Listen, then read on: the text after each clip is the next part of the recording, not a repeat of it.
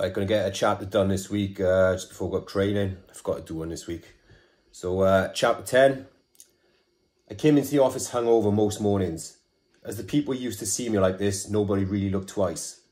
I showered and shaved each morning, as much to try and sober myself up as it was to keep myself clean. I worked in the Navy, and my drinking had transferred seamlessly from military to Civvy Street.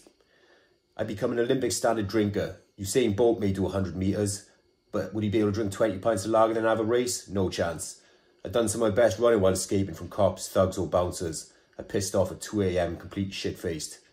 My boxing career ended in the Navy, partly due to my drinking and partly due to being a chef and those motherfuckers working us to death with very little downtime or adequate facilities for training.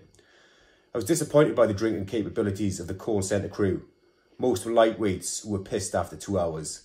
Cocaine wasn't really needed in the Navy as we were hardcore drinkers, but I found the civvies needed to bang more of that shit up their noses to carry on drinking. I didn't need drugs, but I liked them.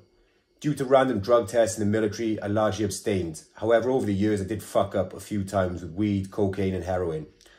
I sniffed lines of coke off the arses of pretty whores in the Times Square bar that doubled as a whorehouse. My shipmate, Scottish Al, found the place, the dirty cunt. New York City was a great run ashore. Rest in peace, Scottish Al. I smoked heroin on the midnight train from Portsmouth to Swansea while shit-faced on white cider and taken under the wing of a black Cardiff drug dealer called Percy for the 55 minutes train ride from Cardiff to Swansea.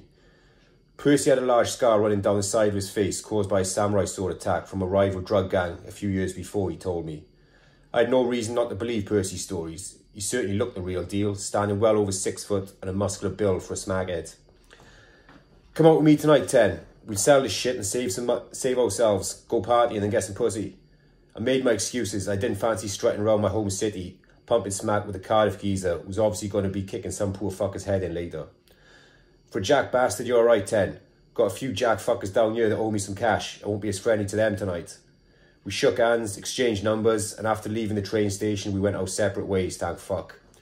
While in the toilets of a shitty commuter train, racing through South Wales valleys, I chased a dragon for the final time. I never saw Percy again. That's a true story, that.